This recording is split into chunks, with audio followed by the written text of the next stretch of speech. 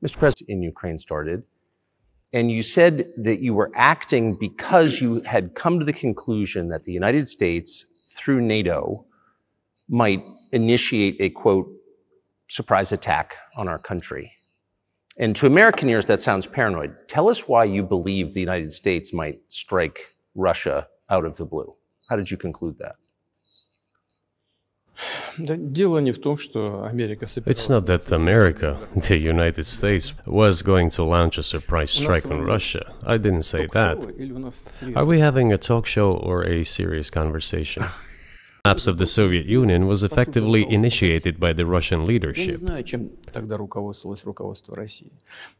not understand what the Russian leadership was guided by at the time, but I suspect there were several reasons to think everything would be fine.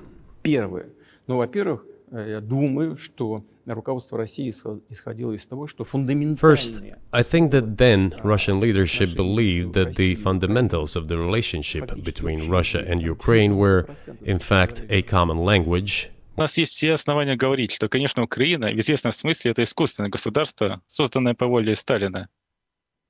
Южная часть русских земель, включая Киев, начала постепенно тянуться к другому магниту, к тому центру, который складывался в Европе. Это было Великое Литовское княжество. Его даже называли Литовско-Русское, потому что русские составляли значительную часть этого государства. Они разговаривали на древнерусском языке, были православными. Но затем произошло объединение. Уния Великого княжества Литовского и Польского королевства. Спустя несколько лет еще одна уния была подписана уже в духовной сфере, и часть православных священников подчинилась власти Папы Римского.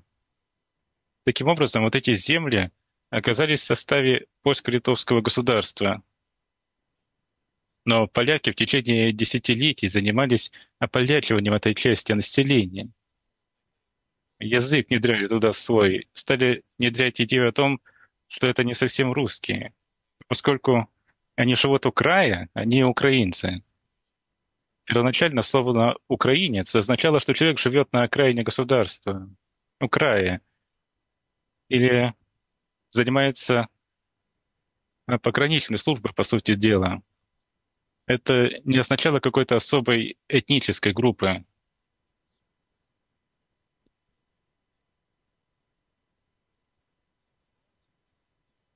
Так вот, поляки всячески ополячивали и, в принципе, относились к этой части русских земель достаточно жестко, если не сказать жестоко.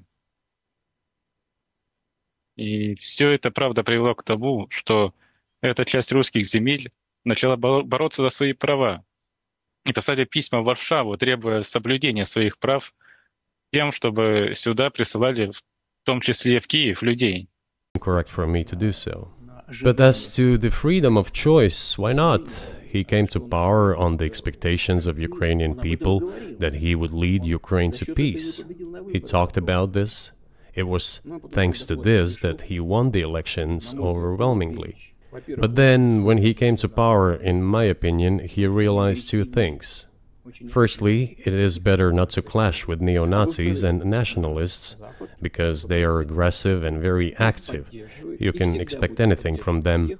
And secondly, the US-led West supports them and will always support those who antagonize with Russia. It decree and enter into negotiations. We have never refused.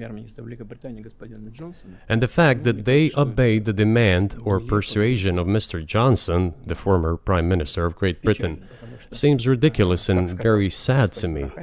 Because, as Mr. Arakamiya put it, we could have stopped those hostilities with war a year and a half ago already. But the British persuaded us and we refused this. Where is Mr. Johnson now? And the war continues. That's a good question. Where do you think he is, and why did he do that?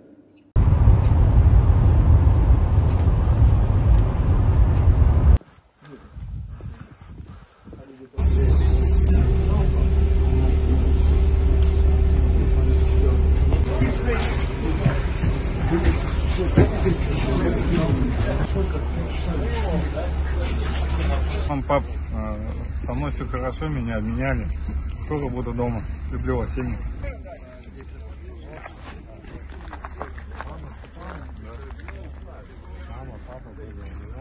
The way it is, and it's a shame.